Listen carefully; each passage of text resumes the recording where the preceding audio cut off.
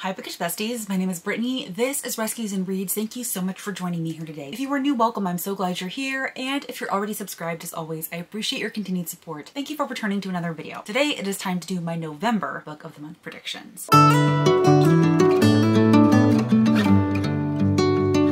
So November seems to be a pretty light publishing month. There weren't very many releases in general, and there didn't really seem to be very many big releases, if any big releases at all. So I really feel like my predictions are very, very tentative, especially after the selections that Book of the Month made for October. I really feel like they were all over the place for the month of October, and I have no idea what they are going to do for November and definitely not for December. So we are going to see how accurate I am. As per usual, my predictions are going to be separated into 5 distinct genre categories, but in total I'm only allowed to make 20 predictions. So some categories might be lighter than others, but in total my predictions cannot exceed 20. Now before I jump into the predictions, I did want to mention that there is already an add-on that you can add to your box now if you haven't already gotten it, or you can add it for the month of November. It is actually a limited special edition of Bloodguard by CC Robson. Now it seems like Book of the Month might be trying to get in on the special edition sprayed edge game, because this book definitely has sprayed edges, and to my knowledge I think this is the first time they've ever done anything like that, and I think that will be a game changer if they do decide to try to invest in books in this way. As far as I know, this book is still available, so you might want to add it to your box if you haven't already, if you are interested in this book, but I just wanted to go ahead and let you know that it is on there and available. As per usual, we are going to start with the mystery, thriller, horror genre category. We are going to start with a book called The Lake of Lost Girls by Katherine Green. It says, it's 1998 and female students are going missing at Southern State University in North Carolina, but freshman Jessica Fadley, once a bright and responsible student, is going through her own struggles. Just as her life seems to be careening dangerously out of control, she suddenly disappears. 24 years later, Jessica's sister Lindsay is desperately searching for answers and uses the momentum of a new chart-topping true crime podcast that focuses on cold cases to guide her own investigation. Soon, interest reaches fever pitch when bodies of the long-missing women begin turning up at a local lake, which leads Lindsay down a disturbing road of discovery. In the present, one sister searches to untangle a complicated web of lies. In the past, the other descends even deeper into a darkness that will lead to her ultimate fate. This propulsive and chilling suspense is a sharp examination of sisterhood and the culture of true crime. I'm absolutely loving the synopsis of this because it has the true crime podcast element. Is this a trope that is now being overdone? Probably, but for the most part, I tend to really enjoy books that feature it, especially if they are well done. I cannot say whether or not this is going to be one of those audiobooks that has like a full cast narration doing the podcast or anything like that, but overall, I just like the premise of this in general. It definitely sounds like it's going to be dual timeline. You are going to have the sister in the past who is the one that gets murdered, and then you are going to have her sister in the future trying to uncover what actually happened to her. I am not familiar with this author, Katherine Green, at all, but I do believe that I have heard of her previous release called The Woods Are Waiting. So if you have read Katherine Green, please let me know. I would be interested to know your thoughts, because I think that this is definitely one that I'm going to put on my radar, and if it is selected for Book of the Month, I will absolutely be reading it. All right, this next one is a fun one that kind of just came on my radar. It sounds like it's going to be a little bit more on the cozy, maybe even satirical side. It says it's for fans of Agatha Christie and Murder, She Wrote. It is called The Author's Guide to Murder, and it's actually written by 3 authors, Beatrice Williams, Lauren Willig, and Karen White. And Beatrice Williams has definitely been featured on Book of the Month in the past, but her historical fiction. So I think it's really interesting that she's collaborating on this murder mystery type story. It says, there's been a sensational murder at historic Castle Kinloch, a gothic fantasy of grey granite on a remote island in the Highlands of Scotland. Literary superstar Brett Saffron Presley has been found dead under bizarre circumstances. Years ago, Presley purchased the castle as a showpiece for his brand and to lure paying guests with a taste for writerly glamour. Now it seems the castle has done him in, or possibly one of the castle's guests has. Detective Chief Inspector Ewan McIntosh, a local with no love for literary Americans, finds himself with the unenviable task of extracting statements from 3 American lady novelists. Prime suspects are Kat Denoir, a slinky erotica writer, Cassie Pringle, a southern mom of 6 juggling multiple cozy mystery series, and Emma Endicott, a New England blue blood and author of critically acclaimed historical fiction. The women claim to be best friends writing a book together, but the author's stories about how they know Brett Saffron Presley don't quite line up, and the detective is getting increasingly suspicious. Why did the authors really come to Castle Kinloch? A crafty locked room mystery, a pointed satire about the literary world, and a tale of unexpected friendship and romance. This novel has it all, as only 3 best-selling authors can tell it. So I have no idea whether or not this is something that Book of the Month would feature, but like I said, it has at least one author that they featured in the past, and they have definitely been getting in on the cozy mystery game. And so I think that this would be something fun that they might like to introduce to everybody. So this is one definitely definitely to keep an eye out for. And then this next one is actually a debut mystery, and I thought it sounded really intriguing, and I absolutely love the setting. It is called The Ghosts of Waikiki by Jennifer K. Morita. It says, after the newspaper she works for folds and the freelance assignments no longer pay the bills, Maya Wong reluctantly returns to her native Hawaii to ghostwrite controversial land developer Parker Hamilton's biography. But when the Hamilton patriarch is found dead under suspicious circumstances, Maya is unwittingly drawn into the investigation. Maya's family and friends aren't happy about her work for Hamilton, and now with her ex, Detective Koa Yamada, on the case, she's forced to contend with the very person she was determined to avoid. All too soon, Maya is dodging assailants and digging for clues while juggling girls' nights out with her old BFFs and weekly family dinners. Convinced the police are after the wrong man, Maya is determined to stop the killer before it's too late. Like I said, I'm interested by the premise. I'm definitely interested in the setting, so I think that this is definitely one that I have on my radar to read. All right, moving on into the romance category, we have the newest release by Sophie Cousins called Is She Really Going Out With Him? Sophie Cousins has been featured on Book of the Month in the past, which makes it far more likely that she would be featured again, which is why I think that this is a top contender for the romance category in November. This says, columnist Anna Appleby has left her love life behind her after a painful divorce. Who needs a man when she has 2 kids, a cat, and uncontested control of the TV remote? Besides, she'd rather be single than subject herself to the hell of online dating. But her office rival is vying for her column, and no column means no stable source of income. In a desperate attempt to keep her job, Anna finds herself pitching a unique angle. 7 dates, all found offline, chosen by her children. From awkward encounters to unexpected connections, Anna gamely begins to put herself out there, asking out waiters, the mailman, and even her celebrity crush. But when a romantic connection appears where she least expected, will she be brave enough to take another chance on love? So again, this is just going to be another cute, fun rom-com. I have enjoyed Sophie Cousins in the past. Her books have been nothing mind-blowing or anything, but if you have enjoyed her, this is definitely one that you will want to keep your eye out for in November. All right, and then oddly enough, this next romance is also set in Hawaii, so we have a couple of Hawaii releases coming out. This book is called The Maui Effect by Sarah Ackerman. Iwa Young's life is high in the Maui rainforest. As a field biologist, she's happiest in the company of trees and birds and waterfalls. When a developer arrives with plans for a so-called eco-resort in the middle of a forest full of endangered species, Iwa puts all her energy into the fight to protect it. But a chance encounter threatens to distract her. His name is Dane Parsons, a big wave surfer from California. Iwa has a few unbreakable rules, and at the top of her list, never date a surfer. Dane is part of an underground group of big wave riders, and his connection to the ocean runs deep. When he meets Iwa, he can't get her out of his mind, but Iwa wants nothing to do with Dane until he offers to help protect her beloved forest and waterfall. Always on the hunt for the ultimate ride, Dane suddenly glimpses something even greater. In this thunderous love story, we travel deep into the Maui rainforest and hop across the globe from Hawaii to California to Portugal, chasing waves the size of 9-story buildings, where the unthinkable is always just one breath away. So I very much love the environmental aspect to this. We have somebody who is a biologist, and she's worried that the forest in which she works is going to be demolished for an eco resort, and she's going to fall in love with somebody who is trying to help her save this rainforest. So that definitely speaks to my heart, I can tell you that. We are probably going to learn a lot about the rainforest and the creatures that reside within it. I have never read anything from Sarah Ackerman before. I had never really heard of her, but going through her backlist, it kind of looks like a lot of what she's written in the past might be historical fiction. So this could be something very different from anything that she's written in the past. And I am really, really intrigued by this one. So this one is certainly on my radar. And then the final book that I have for the romance category is a book called The Co-op by Tara DeWitt. It says, Lorin Levine and Deegan Leeds had one short and contentious summer fling when they were teens, certainly nothing to build a foundation on. But a decade later, when their grandmothers have left them with shared ownership of their dilapidated Santa Cruz building, they're thrust back together and have to figure out how to brace up the pieces. Lorin has the money, but in order to access her trust, she has to be married. Deacon has the construction expertise, but lacks the funds. A deal is struck. Marry for however long it takes to fix up the property, collect a profit, and cut ties. Thrust into a home without walls, Lorin and Deacon quickly learn that it's easy to hide behind emotional ones, even in a marriage. But with all the exposure and pitfalls that come with living with the opposite sex, and none of the perks, much to their growing mutual frustration, they'll also have to learn what it means to truly cooperate as a team. Filled with crackling tension, The Co-op is a steamy second chance romance about restoration and renovation and uncovering all the things that build character within ourselves. It's about the never-ending construction project that partnership is and finding enjoyment at every stage. So this is a second chance romance, but it also seems like it's going to be a fake dating / marriage situation, because once again, there's like an inheritance that can't be gotten unless the other person is married. So I'm really curious to know how often this happens in real life, because I didn't really know that that was such a thing, but it is in so many romance novels. But this is definitely one that I have seen kind of going around and it caught my eye, so I wanted to mention it here. All right, moving on into the contemporary / literary fiction category. As per usual, this is definitely one that is the fullest. We are going to start with the newest release by Emma Gray called Pictures of You. Emma Gray has been featured on Book of the Month in the past with her book called, I think it was The Last Love Note or something to that effect, and this was pretty recently, so I do think that she is a strong contender for this category. It says, when Evie Hudson wakes in an unfamiliar hospital room, she thinks she's fresh out of a teenage party with her best friend Bree, except Bree isn't around anymore and high school was years ago. Evie had just survived the crash that killed her husband Oliver, whom she can't remember either. After suffering a traumatic loss of memory, she's left to connect the dots. But how? Enter Drew, a promising photographer whose chance encounter with Evie unravels the elusive details of her marriage and her husband's death. As Drew watches Evie stitch the story of her life together, secrets emerge that might shatter both of their worlds. This tangled second chance romance leads Evie to question every decision she ever made. This time around, she's seeing all the things she missed and the life she gets to choose. So I'm actually really intrigued by the premise of this one. You have a woman who is waking up in a hospital. She has no idea what's happened. Apparently she's just survived a crash that killed her husband, but there's going to be a lot more to that. So maybe there could be a little bit of a mystery aspect to this, but it also sounds like she's going to have a new love story after this accident. So if you read The Last Love Note by Emma Gray, please let me know what you thought, because this one has my interest and I could be willing to pick this one up. Next, we have a debut called Running Out of Air by Lily Sutton. Evelyn and Sophie, sisters and best friends, were known as one of the climbing world's strongest teams, but that was before Evelyn had an affair with Sophie's husband. Okay, we're not off to a great start. Now they can't even be in the same room together. That is until they're both offered a mountaineer's dream, a chance to summit the 8,000-meter peak Yama Parvat. Sophie has been aimless since Evelyn's betrayal. She hasn't summited a Himalayan mountain in nearly 2 years. All the joy drained from the sport for her, and this trek offers a chance to re-establish herself as a top climber before her sponsors withdraw their funding. Evelyn has been happy with Miles since he left Sophie, but guilt continues to shadow her, clouding her judgment and the ability to move forward. Now she's willing to gamble everything for the chance to be part of the first team to summit this as yet unclimbed mountain and prove herself a capable leader. Stranded during a devastating storm on top of the world, Evelyn and Sophie are forced to climb together. Whether or not they make it off the mountain alive hinges on their trust in one another, something lost years ago, as they face down the question of how much they're willing to sacrifice to get it all back. So I definitely think that this could be featured on Book of the Month. It definitely is going to have those complex relationship dynamics, but I do not know how much I love the idea of a story that is based around cheating. You have two sisters who were obviously best friends since birth for the most part, and they are a dynamic mountain climbing duo, and then one of them sleeps with the husband of the other, and I just don't love that. And to me, that is kind of like a betrayal that I don't know personally if I would ever be able to forgive or forget. And I don't necessarily know if I want to read a book about the relationship finding redemption. That could just be me and my cold at heart. I don't know, but I'm not necessarily vibing with the synopsis of this one, but I wouldn't necessarily be surprised to see it on Book of the Month. All right, moving on, we have a book called The Magnificent Ruins by Nayantara Roy. It says Lily D is on the verge of a career breakthrough when she gets a call from her mother in Kolkata, informing her that she's inherited her family's sprawling estate. So she returns home after a decade with no contact. Her extended family isn't so easy to win over, and to make matters worse, Lila is caught between her old boyfriend and her occasional lover, her star author, who suddenly wants to define the relationship. As Lila comes to terms with both past and present, suppressed family secrets emerge, culminating in a shocking act of violence. Lila has no choice but to finally address her family's inherited custom of keeping everything under the surface. Perfect for fans of Ask Again Yes by Mary Beth Keane and All This Could Be Different by Sarah Thankam Matthews, The Magnificent Ruins is an unforgettable novel about the millennial immigrant experience and the desire for belonging. So ultimately, I find that a little bit vague, but I do know that Book of the Month really loves to feature books that cover the immigrant experience. They've been featured plenty of times before, and so I think that this kind of story is definitely right up Book of the Month's alley, especially with those complicated family dynamics and somebody returning home after many years. So this is certainly one that I think is a top contender for this category. All right, the next book I want to discuss is one called The Lazarus Man by Richard Price. It says East Harlem 2008. In an instant, a 5-story tenement collapses into a fuming hill of rubble, pancaking the cars parked in front and coating the street with a thick layer of ash. As the city's rescue services and media outlets respond, the surrounding neighborhood descends into chaos. At day's end, 6 bodies are recovered, but many of the other tenants are missing. In Lazarus Man, Richard Price, one of the greatest chroniclers of life in urban America, creates intertwining portraits of a group of compelling and singular characters whose lives are permanently impacted by the disaster. Anthony Carter, whose miraculous survival after being buried for days beneath tons of brick and stone, transforms him into a man with a message and a passionate sense of mission. Felix Pearl, a young transplant to the city whose photography and film work that day provokes a sharp sense of personal destiny. Royal Davis, owner of a failing Harlem funeral home whose desperate trolling of the scene for potential customers triggers a quest to find another path in life. And Mary Rowe, a veteran city detective who, driven in part by her own family's brutal history, becomes obsessed with finding Christopher Diaz, one of the buildings missing. Price, the best-selling author of Lush Life and most recently The Whites, has created a bravura portrait of a community on the edge of disintegration. Rich with indelible characters and high drama, Lazarus Man is a riveting work of suspense and social vision by one of our major writers. This definitely is a book that I am intrigued by because it is certainly going to be very, very character driven. You have a tenement in Harlem that has fallen to the ground. There are people missing, there are people who were deeply affected by this, and you are going to have multiple perspectives on what happened, multiple characters that you're going to have to follow. And I am very intrigued. Another author that I'm not familiar with, but this is certainly one that I would love to see on Book of the Month. All right, and the very last book that I have for this category is one that is actually coming out at the very end of November, so this again has an equal chance of being featured in November or December, but it is definitely one that I have seen going around and I wanted to mention it here since it's of course a November release. This is a book called City of Birds by Juhia Kim. It says, on a white night in 2019, prima ballerina Natalia Leonova returns to St. Petersburg 2 years after a devastating accident that stalled her career. Once the most celebrated dancer of her generation, she now turns to pills and alcohol to numb the pain of her past. She is unmoored in her old city as the ghosts of her former life begin to resurface. Her loving but difficult mother, her absentee father, and the 2 gifted dancers who led to her downfall. One of those dancers, Alexander, is the love of her life who transformed both Natalia and her art. The other is Dmitri, a dark and treacherous genius. When the latter offers her a chance to return to the stage in her signature role, Natalia must decide whether she can again face the people responsible for both her soaring highs and darkest hours. Painting a vivid portrait of the Russian ballet world where cutthroat ambition, ever-shifting politics, and sublime artistry collide, City of Nightbirds unveils the making of a dancer with both profound intimacy and breathtaking scope. Okay, so I do not believe that this author's previous work was featured on Book of the Month, but again, this is definitely a character-driven story that I do believe that they could feature. It dives deeply into what seems like it's going to be the dark world of the Russian ballet, and I think that could intrigue quite a lot of people. I think that there will be a lot of people really interested in this one. So I definitely think that this is another good contender for Book of the Month in November. All right, moving on into the historical fiction category, I only have 2 to talk to you about today. The first is a book called Eleanor of Avignon by Elizabeth Delozier. Provence, 1347. Eleanor Blanchett is a young midwife and herbalist with remarkable skill, but as she learned the day her mother died, the most dangerous thing a woman can do is draw attention to herself. She attends patients in her home city of Avignon, spends time with her father and her twin sister, gathers herbs in the surrounding woods, and dreams of the freedom to pursue her calling without fear. In a chance encounter, she meets Guijo de Chauliac, the enigmatic personal physician to the powerful Pope Clement, and strikes a deal with him to take her on as his apprentice. Under Chauliac's tutelage, she hones her skills as a healer, combining her knowledge of folk medicine with anatomy, astrology, and surgical techniques. Then 2 pieces of earth-shattering news. The Black Death has made landfall in Europe, and the disgraced Queen Joanna is coming to Avignon to stand trial for her husband's murder. She is pregnant and in need of a midwife. The Queen's childbirth approaches as the plague spreads like wildfire, leaving half the city dead in its wake. People of Avignon grow desperate for a scapegoat, and a group of religious heretics launch a witch hunt, one that could cost her, an intelligent, talented, unwed woman, everything. That is definitely historical in nature. I think it's a little bit too historical for me. I don't think that this is something that I would enjoy, but I know a lot of people would. This is probably one of the most notable historical fiction releases coming out in November, and so that is why I wanted to feature it here. And then the very last one I have for this category is a book called The Sunflower House by Adriana Allegri. It does seem like this is a World War II historical fiction. It says, in a sleepy German village, Alina Strauss's life seems idyllic. She works at her uncle's bookshop, makes strudel with her aunt, and spends weekends with her friends and fiancé. But it's 1939, and Adolf Hitler is chancellor, and Alina's family hides a terrifying secret. Her birth mother was Jewish, making her a Mischling. One fateful night after losing everyone she loves, Alina is forced into service as a nurse at a state-run baby factory called Hochland Home. Here she becomes both witness and participant to the horrors of Heinrich Himmler's ruthless eugenics program. The Sunflower House is a meticulously researched debut historical fiction from Adriana Allegri that uncovers the notorious Lebensborn program of Nazi Germany. Women of pure blood stayed in Lebensborn homes for the sole purpose of perpetuating the Aryan population, giving birth to thousands of babies who were adopted out to good Nazi families. Alina must keep her Jewish identity a secret in order to survive, but when she discovers the neglect occurring within the home, she's determined not only to save herself, but also the children in her care. A tale of one woman's determination to resist and survive, The Sunflower House is also a love story. When Alina meets Karl, a high-ranking SS officer with secrets of his own, the two must decide how much they are willing to share with each other and how much they can stand to risk as they join forces to save as many children as they can. The threats of this poignant and heart-rending novel weaves a tale of loss and love, friendship and betrayal, and the secrets we bury in order to save ourselves. All right, that actually sounds very, very promising. I don't actually know if I've read a book that covers this topic in this way, and it's also a love story. So, you know, I love me a good World War II historical fiction. Book of the Month also loves them a good World War II historical fiction, and so this is one that I would also be intrigued to see on Book of the Month in November. All right, and then moving on into the final category, which is fantasy, sci-fi, and magical realism, we of course have the newest release from Isabel Ibanez called Where the Library Hides. Book of the Month has featured 2 previous releases from Isabel Ibanez, so I'm absolutely positive they would feature this one as well, especially since this is the second book in a series. Because of that, I'm not really going to say anything about the synopsis because I don't want to risk spoilers. But if you really liked What the River Knows and you got it from Book of the Month, I would definitely be on the lookout for this one in November. This next one is definitely one that I've been seeing going around. It seems like it's going to be one of the more popular releases in November, and it's called The Last Hour Between Worlds by Melissa Caruso. Kimbrel Thorne has a few hours away from her newborn, and she's determined to enjoy herself at the year-turning ball. But when guests start dropping dead, she can't help sniff sniffing out trouble. She's a hound, after all, especially when her professional and personal nemesis, notorious burglar Rika Nonasuch, is also on the prowl. Everyone knows you shouldn't get involved with echo games, let alone one involving ancient echo lords who can turn layers of reality into a game board with human lives for pieces. But as the ballroom grows stranger and more otherworldly with each strike of the hour, it's clearly too late. Kim knows the rules. 1 echo down is no big deal. Stay alert for trouble. 4 echoes down, there are things with eyes in their teeth and walls that drip blood. 4 is the limit. As the party plunges through increasingly deadly realities, the rules can't help Kim anymore. She'll have to rely on her wits and Rika to unravel the most dangerous game of the century before it unleashes catastrophe on the world. Alright, so that is very interesting, very unusual. I don't really feel like the synopsis tells us very much. It definitely sounds like it's going to be potentially more on the science fiction side than the fantasy side, but I did want to mention it here because, like I said, I have seen this going around and it seems like it's going to be one of the more popular releases. And the last one that I have here seems like it's going to be the start of a new fantasy series from Sarah Hawley called Servant of the Earth. Kenna Heron is best known in her village for being a little wild, some say half feral, but she'll need every ounce of that ferocity to survive captivity in the cruel Fae court. Trapped as a servant in the fairies' underground kingdom of Mistay, Kenna must help her new mistress undertake 6 deadly trials, 1 for each branch of magic. If she succeeds, her mistress will gain immortality and become the heir to Earth House. If she doesn't, the punishment is death for both mistress and servant. With no ally but a sentient dagger of mysterious origins, Kenna must face monsters, magic, and grueling physical tests. But worse dangers wait underground, and soon Kenna gets caught up in a secret rebellion against the inventively sadistic fairy king. When her feelings for the rebellion's leader turn passionate, Kenna must decide if she's willing to risk her life for a better world and a chance at happiness. Surviving the trials and overthrowing a tyrant king will take cunning, courage, and an iron will, but even that may not be enough. So this definitely seems like it's going to have at least a romantic subplot. I don't think this is going to be romantasy. I think it's going to be fantasy with a side plot of romance, and I'm actually really intrigued. It sounds like there's a lot of really interesting things going on here. I haven't heard anybody talk about this one, but I am certainly intrigued to know what people think. All right, everybody, that is it. Those are my predictions for what could potentially be featured as an add-on selection or as a main selection for Book of the Month in November. As per usual, if you think that there are any other potentially strong possibilities for Book of the Month, please comment them down below so others can know as well. Or if you've made it to the end of this video and you are not feeling chatty, go ahead and leave me a crown emoji in honor of that last fantasy book that I talked about. And as always, if you like this video or if you just like me, please be sure to give it a big thumbs up and subscribe if you haven't already. I typically post 2 videos a week, one on Wednesdays, one on Sundays, and I would love to connect with you in any of those future videos or on any of my other social media platforms, which you can always find linked down below along with any books featured in the video. Until next time, y'all,